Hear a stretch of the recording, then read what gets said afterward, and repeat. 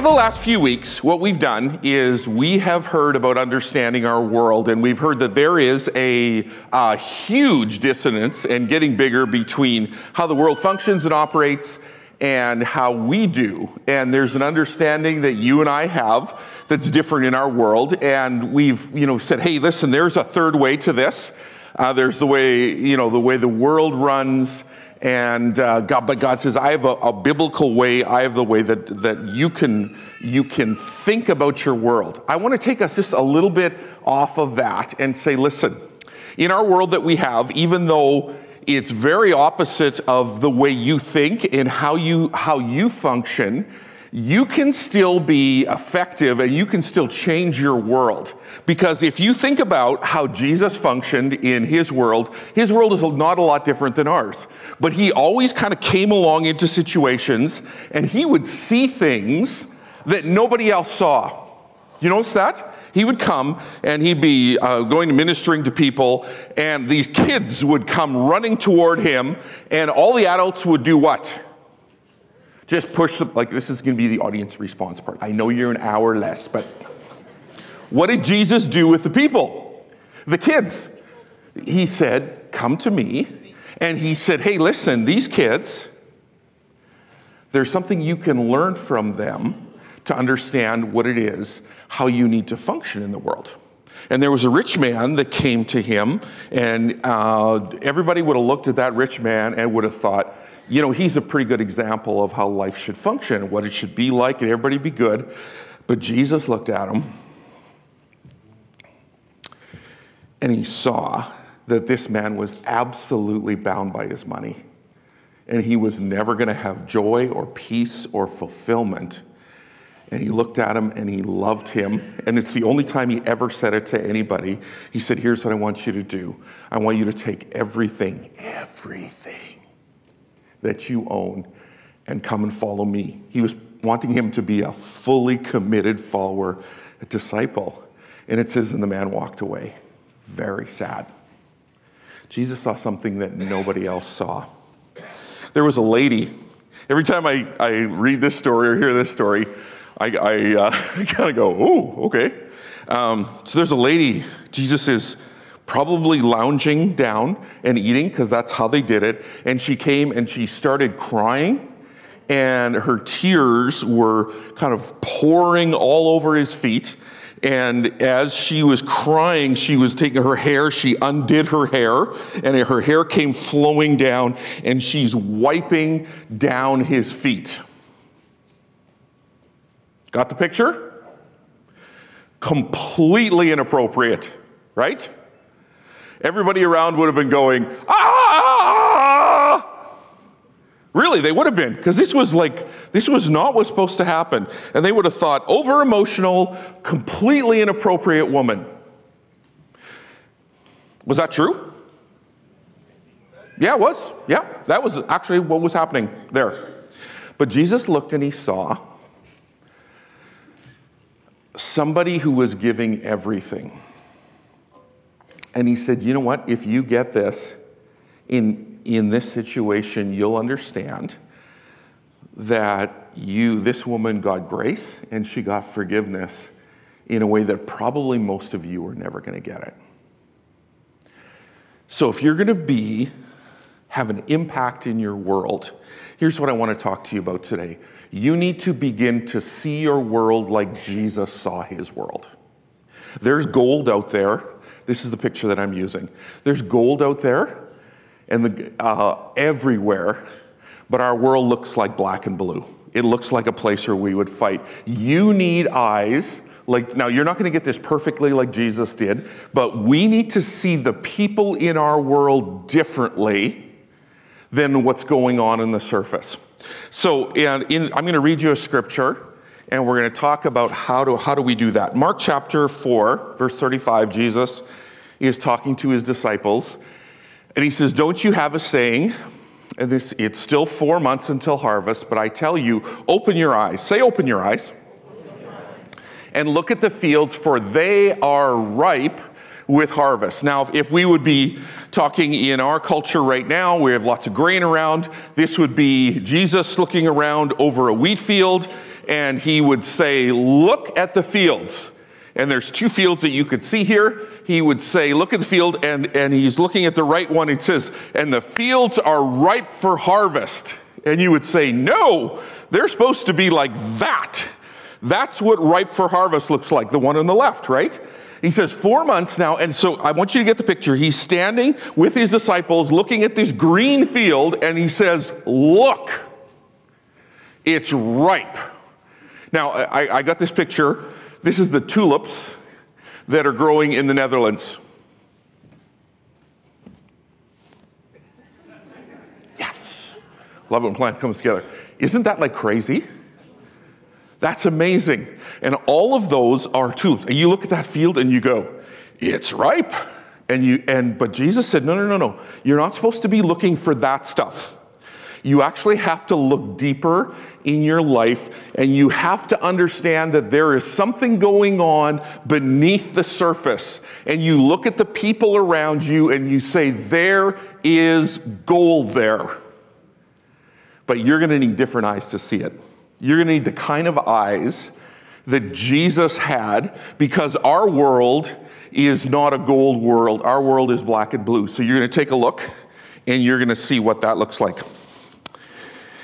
So here are a few ways that we're going to do that. I'm going to walk you through. The first way we're going to have, is going to be a little bit lighter. And I want you to think of it this way. If we're going to see our world the way Jesus saw his world, we need to not be sidetracked by things that are distractions. We need to not be sidetracked things that aren't central in our lives. And if you're a Shrek fan, you'll totally get this. You and I are on a quest, and if we are completely capable of being sidetracked by good things or things that are happening around our world. So I'm going to think of it this way, and I'm going to give you colors. And this is like the audience participation part of this message, okay? I'm going to give you a color, and I want you to think about, what does this represent in how we can get sidetracked in our world? Take a look at the first one. Okay. We all know what color this is. What does that color represent? Love? Oh yeah, that's because you have a pure heart, and that's fantastic. I'm looking for the not good. Anger, yes.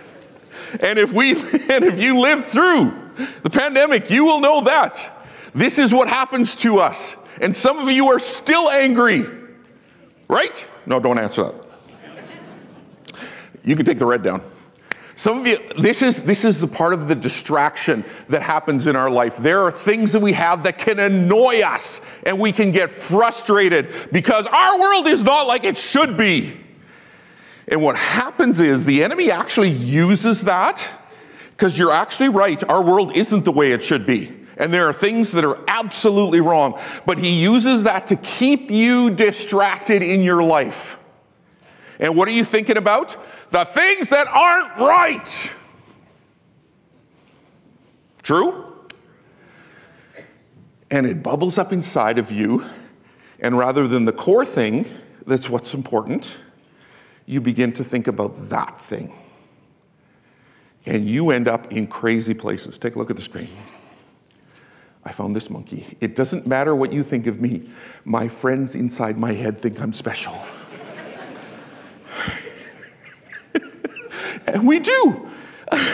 All of us end up, if we allow that part to flow through in our lives, we end up in places that really are just a distraction to us. Next color is this. Purple. Kind of like success or good things or money and being able to do this. That in itself is not a bad thing. But if that's the core, if that's what you're pursuing as your first thing, it ends up being a distraction from what God would want you to do. And it really allows you to not be able to have the kind of focus that we have, because what it does is it puts the focus on me and the things that I want to do. And we begin to not see ourselves, or we begin to see ourselves too big. Now, if you're a Friends person, I told you this is going to be a light section. Yeah, if you know this, there's a scene where Joey says, yeah, I am pretty wisdomous. And we begin to think about ourselves in ways that are completely disproportionate to what we think of, because what we've done is we have thought about who we are.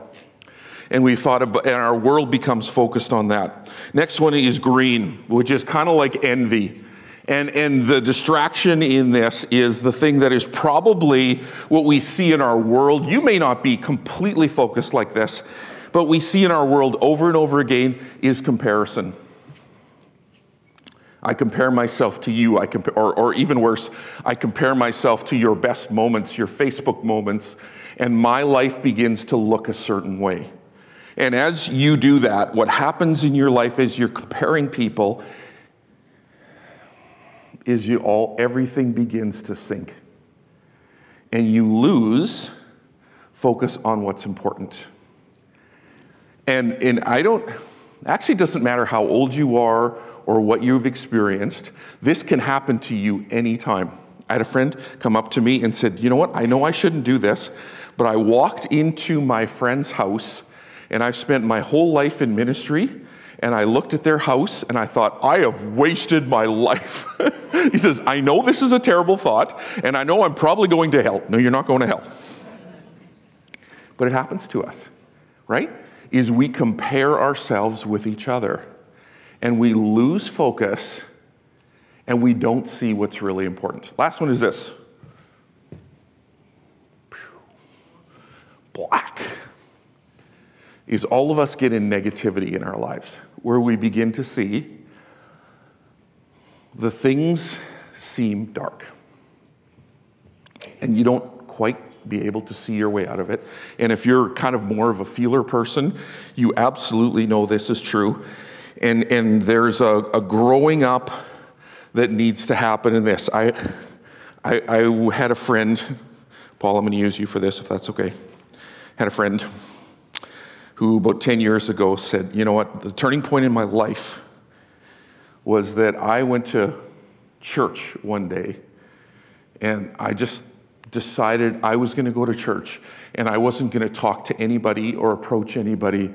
I was just going to see how many people came and talked to me. And so let's say Paul was that guy. He would never be that guy. He's like hugging everybody that comes around. And so he says, you know what? And he says, you know what I did? Nobody came and talked to me. Not one person said hi to me. This is a terrible church. And I love his friend, because he's a mature guy. This is what he did. They always hate it when I go down here because the camera doesn't work, but it's going to work like great. The guy looked at him and he said, you know what? Here's my question. Here's my thought to you. Grow up! Right? Seriously? That's what you're going to do? He says, how much has been poured into you? How many sermons have you heard? How much time has God spoken into your life? How many podcasts have you heard? How much in your prayer time has God given you things over and over and over again? Really? Some of you are going, that seems a little harsh. You know why? Because he's mature. That's what you do to somebody who's mature, sometimes, and they're acting like they're immature. Because if you don't, the darkness takes over their life. And sometimes what happens in our life is we need somebody to go like that. And I picked Paul because he's one of those guys, right? Make it happen. What are you going to do? Here's the distraction that happens. You can find yourself in all sorts of places emotionally that tie you up, and they aren't the truth. Did nobody say hi to him this morning? Yes. Is that important? No! Because you know why he's in church? To give. Is that true? Because if you are mature, you understand that your life is not centered around what you get. Of course you get stuff when you come here, but you actually come into your world to give to people. And if you find yourself in that place where it's turned around, you understand that you need a different perspective. So whether it's red or green or black, God says, you know what? I have something better for you that you need to have eyes to see. The second thing that I want to encourage you in is this. If you're going to see like Jesus did, you need to begin to live your life in a way that you're open to the supernatural coming into as a part of who you really are. For most of us, this is kind of difficult, right? Because every time you pray, something happens, but you don't necessarily see that something is happening. So when you're walking and doing your regular life as a Christian, we can just get used to walking, and we forget that we have the resources of heaven in our life. I teach at AMP, which is kind of our network of churches. We get these group of volunteer younger people together, and they're sort of the mentees. And what I do with them, we talk about gifts, and then I get them together and I said, okay, here's what we're going to do. We're going to have people whoever has sort of like a really bad tangible thing in their health that's not great, I want you to come up, and I'm not going to pray for them because then it's somebody else. I want you to pray for these people, whoever it is. And so all these ampies, these young mentees come up and they pray for whatever it is that's ailing this person. Here's what I want you to understand. Every time I've done this, the people have gotten healed. Yes, thank you, Lord, first of all. Hey, guys, why do you think that is? Why do you think? Because it doesn't happen every time to me. I've prayed over hundreds of people who haven't been healed, right?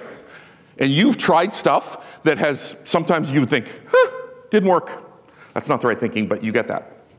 Why do you think this would happen with these young mentees?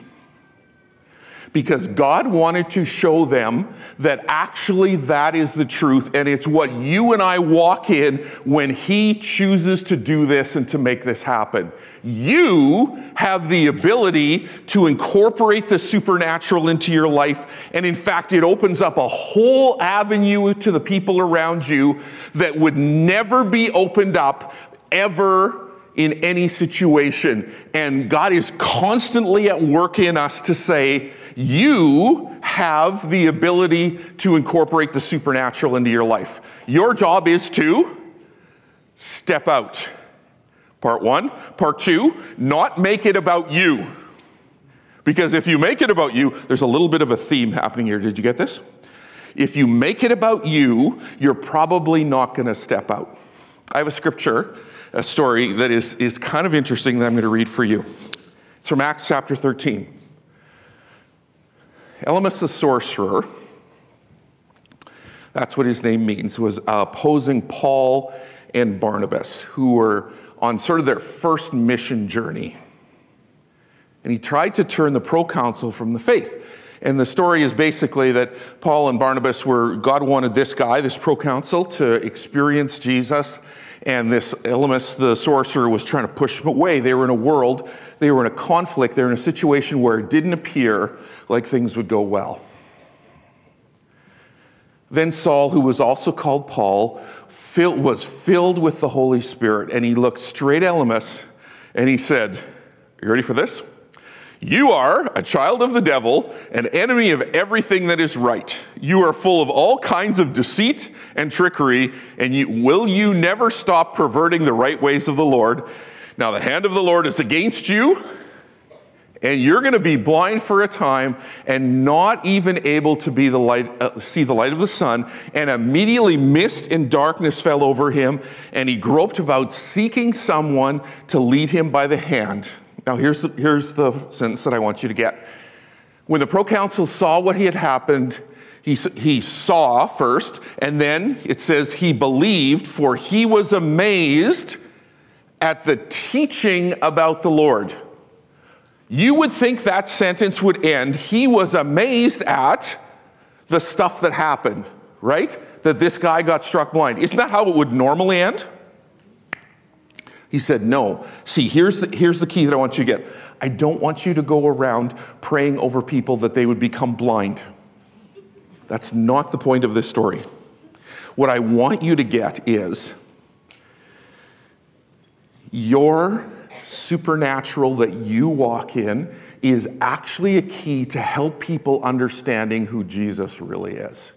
God uses it all through if you look at all through the New Testament, you see in Jesus' life and in the life of the apostles, there is a way that you walk in the supernatural that actually is going to open up a world that is hostile, that's black and blue toward the gospel, and it's going to help you see the gold in people. And God has given you the ability to walk in that.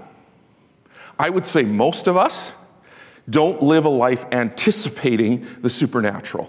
Most of us. Some of us do, right? Is that fair? Kind of live your life, do your thing. You sort of hope that it happens. One of the ways that God taught me this was early on. I was in a Mennonite church where that was not sort of the norm. And we were in a really, really tough situation where there were 2 stories that were coming out, and it needed to be dealt with in order for the church to move forward because it was some really terrible claims that were coming out. And I remember sitting beside my neighbor who was the moderator of the church, and we were sitting around the table, and you know, the Bible doesn't say God will give you the ability to be a great detective, to figure things out, right? But it does say that you have access to the supernatural. So we were sitting around this table and we said, God, we are so confused. We have no idea what to do. Would you please help us? And it was a genuine prayer because we knew that we were in trouble as leaders of the church. And what happened was we kind of went our way. We didn't have any grand spiritual moment at the time. He went back, laid down, and he had a dream that night like he'd never had before. And he saw this gentleman who presented as Santa Claus. He was like the nicest guy and kind and gentle. He saw that he had 2 faces. One was the face of Santa Claus, this nice, kind, gentle, and the other was actually a demonic face that was lashing out. And he came to me and he said, you know what? I think we have our answer. Because this is what God showed me in a dream last night. Because when you pray, God comes and he makes a difference. You and I walk in the supernatural. If we make it about ourselves, we'll probably never get there because you can step out sometimes and it might not happen the way you want it to happen, and you can shrink back. You can believe for something sometimes and it doesn't happen, and it might even be really hard. But all of those things are actually making it about yourself. And God said, I want you to see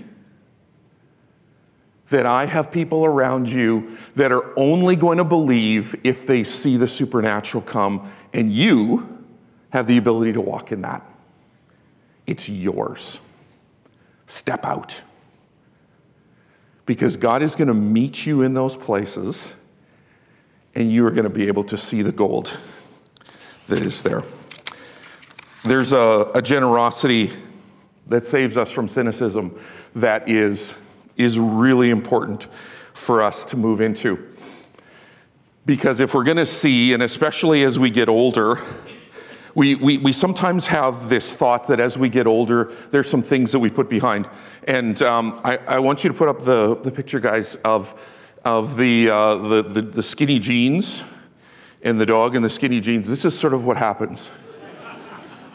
We begin to think, you know, isn't that like way too much? And super funny at the same time. There are some things that we think, you know what, I kind of grow out of this. And we learn to live our life in such a way that cynicism begins to creep into our life. And if we become cynical, it actually blocks our ability to see people, to see the gold in who they are, to see the situations as they are. I remember talking to somebody who was really close, and after the pandemic, they said, you know what, Ab, if I never go to church again, that'll kind of be okay. I've sort of gotten used to this online thing. I've been in small groups all my life. I've, helped run the church board. I've done all the stuff, and I'm kind of done. And so I could have gone and said, grow up! What is it? That would seem like a good answer to that question, right? But God looks at everybody individually, and because the Holy Spirit lives in you, you actually have the ability to give Holy Spirit wisdom to people, not your best thought. Because your best thought, probably not helpful, right? You are a product of the Holy Spirit. And so I just remember thinking, oh man, that seems really bad. And the thought that popped into my mind was this: he's actually a father, and he's not fathering anybody. So I said to him, and I'm going to have to apologize to his pastor, I'm pretty sure. I said, here's what I want you to do. I want you to quit everything that you're doing in church, and I want you to start being a dad. And he went, oh. He said, your church is full of people, young guys, who need what you have. Nobody has come, these young guys, they don't have dads. Nobody has come and put their hand on their shoulder and just said, hey, you know what, this is what it's like to struggle. Nobody's come and sat down with them and really listened to what they're going through. And you're going to be an amazing dad. You and your wife are going to be like mom and dad. And you can actually do that when you're doing ministry too. But for him, it was sort of the best thing. He was so done. And I came and visited him, I think just a few months later. And this was not a church where they were, and I was coming to just connect in. And everybody knew this guy as I talked to him. You know why? Because he stopped doing what he was supposed to do, and he started doing what he was designed to do. So here's my challenge to you, especially if you're older, especially if you've had a bunch of stuff put into you, especially if you've heard a million sermons, especially if you've had stuff poured over you endlessly over and over again. You are a father and a mother. And there are people all through this church who are desperately waiting for somebody to put their hand on their shoulder. And you have a path of cynicism or a path of being a father or a mother to the people around. And it takes a little bit of time. And it takes stepping out. And it takes being a little uncomfortable to learn how to do it. But you can have eyes to see the next generation in a whole different way. I got a prophecy 2 weeks ago that said, you know what, Aubrey, you're going to do blah, blah, blah, blah, blah. And I thought, oh yeah, okay, there you go. And he says, here's your thing. You're going to be really effective working with 12 to 15-year-olds. And I thought, and those of you who know me could laugh. Because, sometimes I've said, and I've maybe regretted saying, that, when you're in junior high, you kind of lose your mind and you have brain damage. I thought, probably I shouldn't say that to the church, right? That's probably not helpful. And God said to me, I'm going to give you different eyes to see. And all of a sudden I begin to look around and I realize, okay, God, if that's your deal for me, I want to step into that. I want to see something different than I've ever seen before. What do you see? What do you see when you look around at the people? Maybe even people you have never thought of before in your life. Some of you know this story, but it is sort of a life thing for Eileen and I. When she grew up in a family that didn't have a Christian influence. Her family lineage is Métis, and there was a lot of heartache that came from that family destructiveness. And as Eileen grew up in her home, there was a whole bunch of stuff that was happening that was tough. And alcoholism and things like that were really wrecking the family. But one day there was a lady who was older and just was a real prayer warrior. Her name was Mrs. Gould. And Mrs. Gould would pray often for the people around. And she had no focus. And she was praying, God, would you give me a focus to my prayer? It just seems like I'm praying. And God gave her a picture of Jesus walking down Eileen's laneway. And so you know what she did?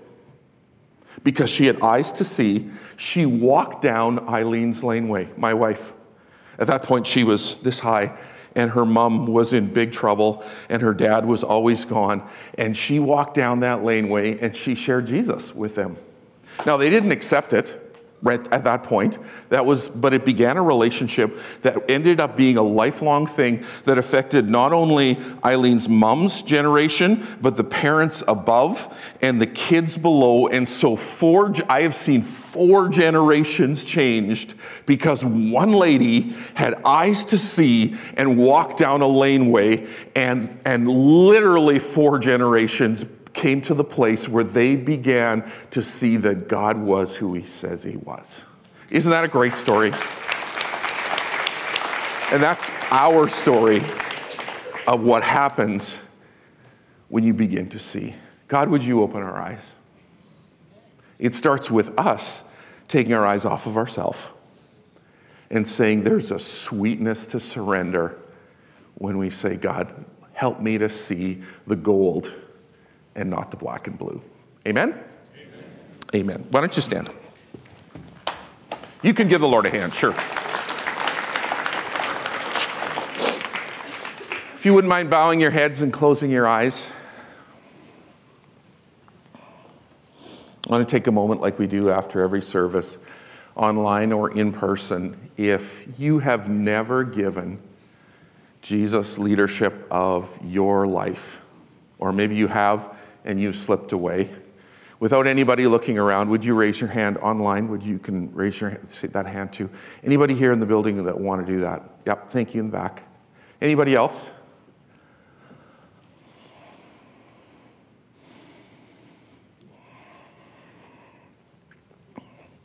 I feel like God is saying right now that there are people who have popped into your minds who need Jesus, and just even in this moment, would you take a minute to just present them to him? Because your prayers in this moment are significant for that person. They may not even be in the building or watching. Online, if there's a hand, you can push on that. So here's what I want you to do. We're all going to pray together. If you raised your hand, or you should have raised your hand, would you just pray along with me especially? And we're going to make this a declaration, all right? Dear Heavenly Father, I thank you for Jesus. I give you leadership of my life. I thank you that you give me new eyes to see, not just who you are, but who the people are around me.